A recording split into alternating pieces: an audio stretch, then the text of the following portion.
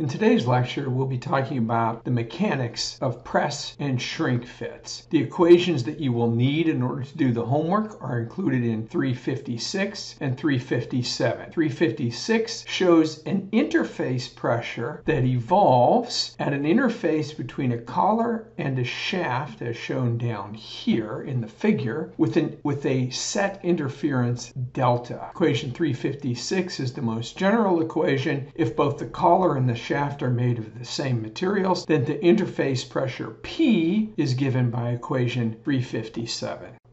In the last lecture, we talked about what it takes to calculate the stress distribution in a cylindrical pressurized cylinder. In the most general case, we have both internal and external pressures applied to the cylinder, and equations 349 allowed us to calculate the radial and hoop stresses that were associated with those pressures. If we have an internally pressurized cylinder, the hoop and radial stresses have their largest magnitude at the inner surface where the pressure is applied, and it falls off as we move to the outer surface. Now we can take these ideas of stress distributions inside pressure vessels and use them to calculate the stresses that would arise if we were to place a shaft of slightly larger diameter than a bore opening of a collar. Shrink fits, press fits are exactly this concept. We're trying to fix some component on a shaft, and in order to fix that component on the shaft, we can use a press or shrink fit pressure to create an interface contact pressure that generates enough friction so that the collar would stay in the specified location on the shaft. Now, in order to do that, we need to know the interference, in this case, the radial interference between the radius of the shaft and the radius of the collar that is intended to go on the shaft. Now, one way we can get that collar on the shaft is we can heat the collar up. If we heat the collar up, every dimension would change commensurate with the coefficient of thermal expansion and increase the diameter of this hole so we could slip it onto the shaft. We allow the temperature to equilibrate, and it generates a contact pressure between the collar and the shaft. So it looks like this. If we have a shaft that is press fit or shrink fit into a collar, you now have an interface between the shaft and the collar that generates a contact stress that is just like a pressurized cylinder. For the shaft, the contact stress would be pointing inward, so it would be an outer pressure. For the collar, the contact stress would be pointing outward,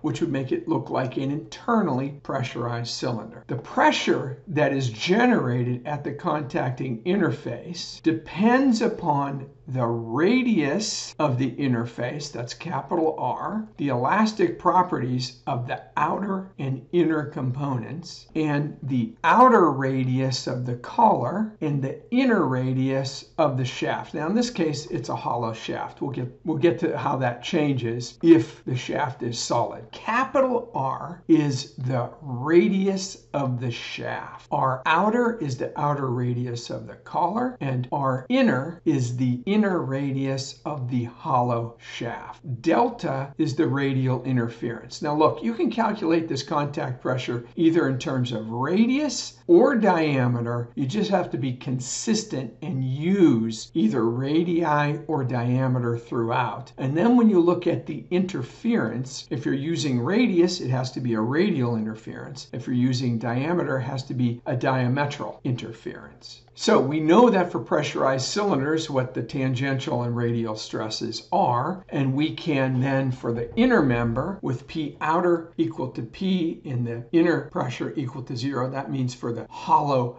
shaft, we can calculate the tangential stresses, and for the outer member we can calculate. And if we do that, this YouTube video from EMAG shows how you can heat up a cam lobe and slide it onto a shaft. When you cool it off, it creates a shrink fit pressure that accurately locates it along the shaft. You can do this with multiple components so long as the friction force requirements are such that it will not slip after it has been placed on onto the shaft. Those are cam lobes right there. This is just an illustration of what can be done, showing how an interface interference generates a contact pressure that would keep the cam lobe on the shaft. Now we put a gear on there, another gear, and so on, showing how we can use shrink fit pressures to accurately locate components along a shaft. This is a quick representation of the stresses that arise when we have either press or shrink fits. In this case, I chose an aluminum shaft with a steel collar. I did this because there's no simple way in Fusion 360 FEA to represent shrink fit stresses.